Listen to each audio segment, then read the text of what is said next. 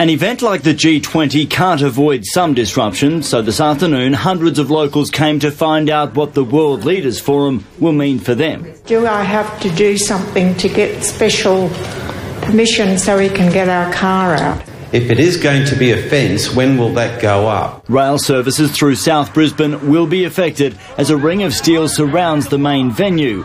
Organisers say no one living near the convention centre will be kicked out, but to access restricted area, you must have accreditation that will be issued by Prime Minister and Cabinet.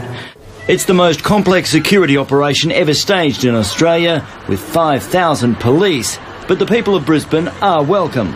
Brisbane is open for business. I guess the only thing I would say is if people are thinking of coming into town, perhaps to see the motorcade, they use public transport.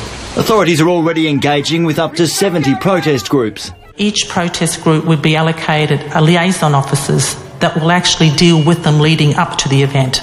But shadowy, violent anarchists don't tend to engage with police. Once identified, they could be on the so-called prohibited persons list and banned from the city. Really, it is about people known around the world that will disrupt the events around G20.